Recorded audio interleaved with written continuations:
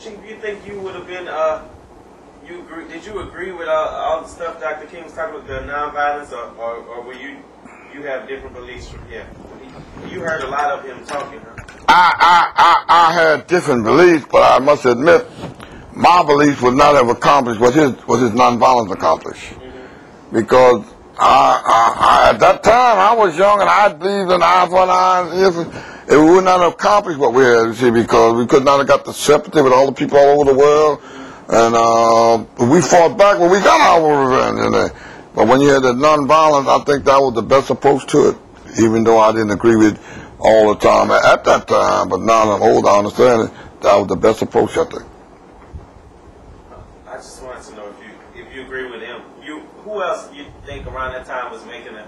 Did you admire any of those other people? Oh yeah, I admire all the white people who came down to help us, the ones they had killed, and Mississippi Cheney and all those boys, and you had to admire those people. Those people gave their life for, and most of these people were prominent, rich people that came down. There wasn't no vagabond that came down, you know, and families of prominent people and everything, and they came down to help. And without them, the cause would not have been successful. If you look out there and see 1,000 blacks, you just 1,000 blacks. If you look out there and see 1,000 blacks and whites, you gotta respect these whites because they're white like you, regardless of what you believe in. You understand? And they help push the cause. You see people like Elvis Presley. I always liked Elvis Presley. I liked his music, but Elvis Presley and the Beatles, they pushed integration. People don't even seem to think about it today, but Elvis Presley had black in his band. 90% of Elvis Presley's music was black music. He took it and made money off of it and made it turn it all. You listen, Hound Dog was #1 record he made. Big Maybell made Hound Dog, singing all her life, made $20. Elvis Presley went out made millions of dollars off of him. You ain't nothing but a Hound Dog. He pushed the integration. He had integration in his band. He had integration when he went to all these black people used to could sing and play for him, but they couldn't stay in the hotels. They had to go stay, find somewhere to stay. They couldn't even. But these white groups, when you had like Motown start playing for white groups, and this is what made integration. These white youngsters start dancing in black music, then they start dancing with the blacks, and start following the blacks. That was it. You lost control. The old black people white people sit there and say no, but the young men, they weren't worried about that. They just wanted the music, the good time. They didn't care who they had it with. Understand? And these people did as much for integration almost as King did. They pushed integration because if they'd have been if Elvis had been singing all white songs and preaching against integration, it'd have been dead. You take like what's his name? I can't think. This man named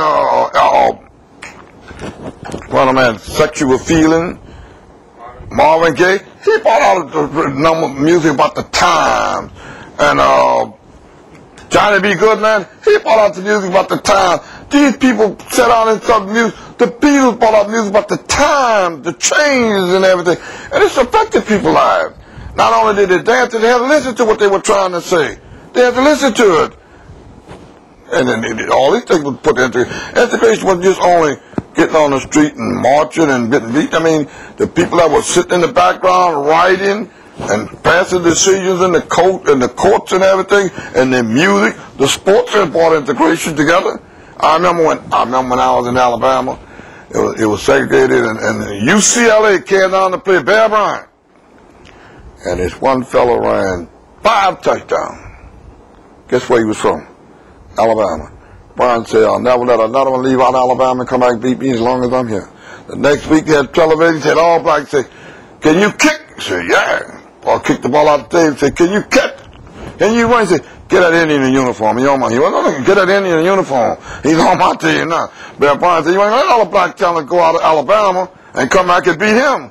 He started integrating them shoes. I mean, they're the kind of people that you say, they saw the handwriting on the wall. And man come back and beat me in my hometown, and he from my hometown. He never should have left here, he said. He said, and then these things brought a lot about integration. But I mean, these people pay the price for it, and that's what these youngsters don't seem to understand. You know that what they're doing now in the schools and the thing they're doing now, they just give it to them on a platter. No, people had to suffer, and some even died to get these things for them, but they won't They want to accept them and try and improve on them because they think life is a bowl of jelly, but life isn't a bowl of jelly. You got to fight for some of the things you got to get in what you believe in. You understand?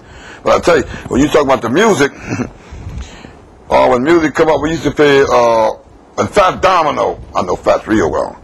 Fat first started out there back on Desire Street back there. We used to pay 35 cents to go hear Fat thing. A Fat Man, all Fat was the big time. Now you can't pay $25 to go see Fat for nothing. One thing about Fat though, he never forgot where he came from. He built that house in the 9th Ward and he still lived down there. Fat could have been living in, what's this place up there all the rich people say? Up there in the east side. East over, left over, two, and the Fat said, no sir, I was born and raised in the 9th Ward, he's from me, this is where I'm going to be, and he's still out there. And some of the best musicians you had in the city started right here, and we used to go see them all for a quarter, 35 cents, but there was a place called the Dewdrop. Told them before you all come in. That's where all the black musicians, Ray Charles, Pat Domino, and all, you come in, they all used to play right there. When you go play for the whites, and at nighttime they come in and jam there, you see, when they get pennies, and the Dewdrop had a hotel too, they all used to live there and everything, and that's where Little Richards and the Belisle, all of them came down here, but they couldn't take the blacks, or they pick them on the stage, but they couldn't go sleeping in that thing with them. So after that, they'd all meet up at the Dewdrop, and they'd play all night. You know, each one getting on the stage and doing their thing. But we've had some good musicians that come here, and they made their market, and they did their share in integration too.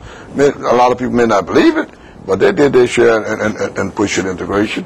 So let it go down like where some of them doing it now, not trying to uphold it and everything. What do you think Jackie Robinson went to when he first went to play baseball? They used to call him all kind of names and throw black cats and things. Now he had to concentrate on that and play baseball. I'm saying, let's show you how he was able to do it. He was able to do it, but now these Bobby Bonds and everything, I love him. That's my. I'm hoping they win the series, but they got it made now compared to here. They've been accepted. You understand? All they got to do is play baseball. He had to play baseball and watch out nobody don't shoot him in the stands and call him all kinds of different things. But he made it so that they could get to where they are right now. And that's what they got to remember and trying to appreciate that. See.